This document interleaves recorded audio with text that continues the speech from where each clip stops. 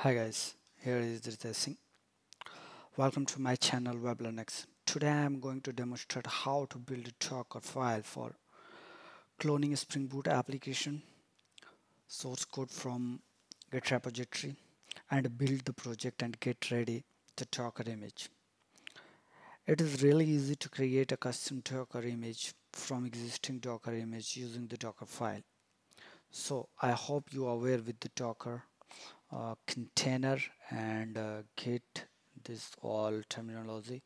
So I'm just going to share that why we need the Docker file. Let's suppose you have a multiple repository and the whole multiple repository having the Spring Boot application source code, and you want to build a you want to share the machine with that configuration.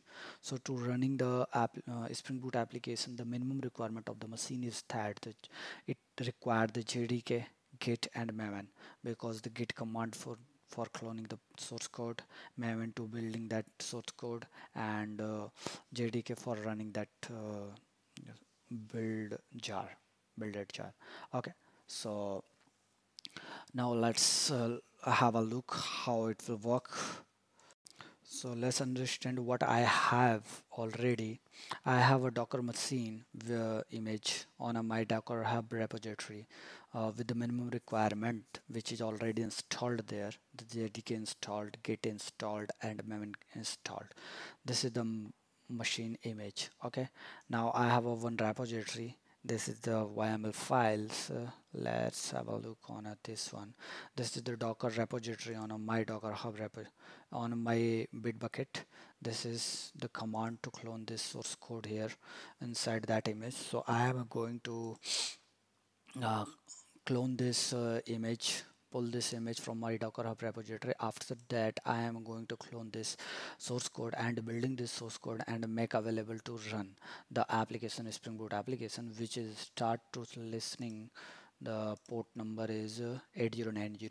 Okay, and we also we will check out that after changing the source code on Git branch, how the Docker file managed those changes. So let's start. So I'm going into here, and first of all I'm going to provide the super admin access. Okay, so now let's come into my document, and here is the launching station. Okay, here is the Git station. Here you can see I have a one Docker file already. So let's explain this Docker file. So here, the first line of this Docker file is the from this repository. This image I am going to pull Docker image. After that working directory I am going to change. So this is going to inside the home, and after that it start cloning from the my Git repository, this one. So the source code is located on this location, so it clone that one, and I am going to provide the access where the source code in that directory. So that directory name is named as a Docker after the cloning. So I'm providing the access in changing the working directory on that where the POM is available. So I am jump inside the source code and run the maven clean and maven install, and the target file after the maven install, the target file will get generated. So I'm jump into that directory where the jar executable jar will be allocated. Okay, so after building this Docker file, you found the Docker image. Okay, let's check. We have how many number of Docker images? We have two only. So I am going to just building this image file, this Docker file. F1T. I am going to put the new name git docker for the Docker image, which going to pull from the my Docker Hub repository. So you can see it is pulling the image from my Docker Hub repository at changing the home and cloning the Git, cloning from the Git source code cloning. It is going on. Source code clone done. It providing the source code folder. It providing the source code directory to the access. Jump inside the source code, cleaning the source code, and build successfully. Running the installation inside the source code. So installing this one. After the installation, executable jar will be located inside the target folder. So build successfully done. It is changing the directory, and here we are. Docker images. You can see here the Docker images. One is the Git Docker. You can see Git Docker, and the root means parent image is this one. So the parent image is with the minimum requirement, which is the Java. That means JDK there, and Git command there, and Maven command there. But the customized image is this one, where the your source code is cloned from the Git, and executable jar is there. So we can start this by executing Docker run -it, and I am going to expose the port number where it is running. So let's see on the gate where it is running. It is mentioned 8090. Okay, so I am going to expose 8090. Okay, now provide the git docker image name. That means you can see it will directly jump into the target folder. Here I am, you can check ls. This is the executable jar is available. Java amtech, sorry, -jar. You can see it will start to listening. It is started 8090. You can access on a browser, which already I have accessed 8090 here. Okay, it is running. You can stop this one. You can check here it is running or not. It is not running. I'm just exiting from this one. Here you can see I have created a one Docker file which clone the project from the Git.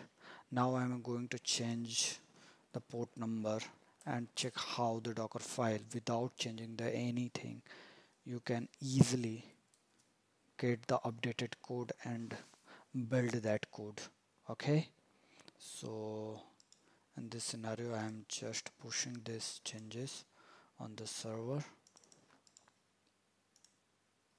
Okay, git add git commit -m port changed. Okay, I'm pushing this one, origin master. So from my locale I'm just pushing it on a server. Let's have a look on a server. I'm refreshing this one. Now the port has got changed 8080. Okay, but in our case, which last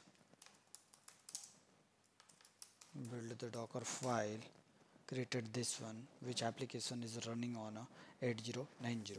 Here I am showing you how again I am going to build that Docker file with the new name Docker 80. Okay, let's see.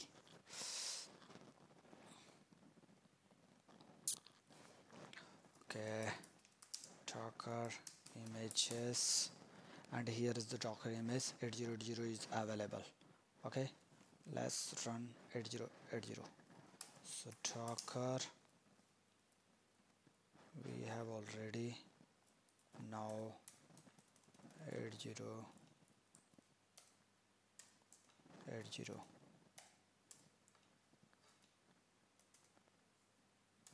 git docker 80. Okay, let's see what's gonna happening.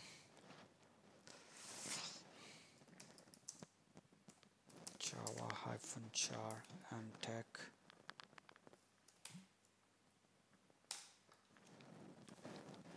Okay, let's see what happened.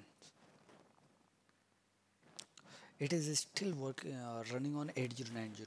Why it is happening? It needs to be running on 8080. Why it is happening? Many times the developers did such kind of mistake. Here I am going to explain you why. We need to check docker image command. Here you can see, without removing the parent, I just run the build command. So docker building, here you can see the nano docker file. Here you can see it is pulling from my docker hub repository. When on locale this image is not available, only then. So whenever you want to get the updated uh,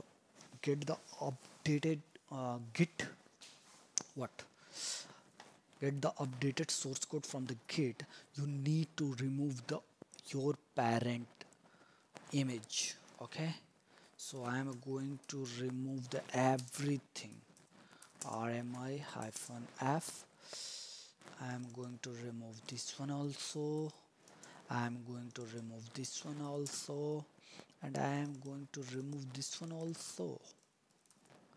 Okay, so here you can see docker images no more here. Now I am going to build the docker 80 dot. Now let's see what's happening.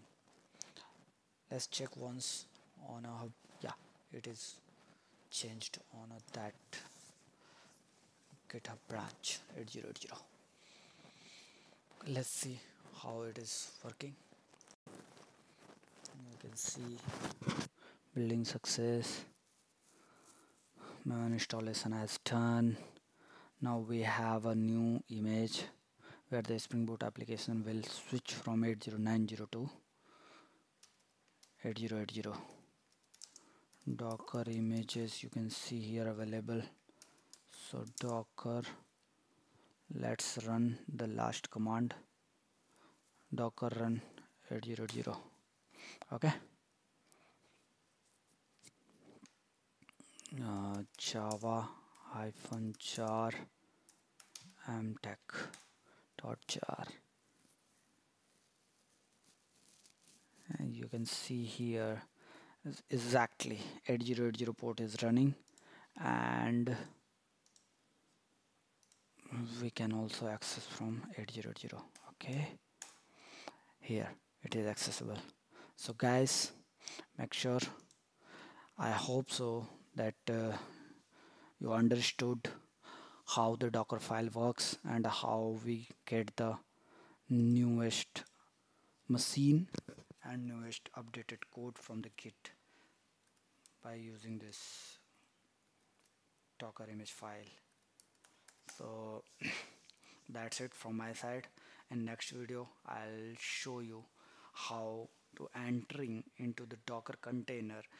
A Springboot application is get automatically started. You no need to provide the explicitly the command to execute your jar file. Okay, so then just bye bye, and please like, comment and share this video.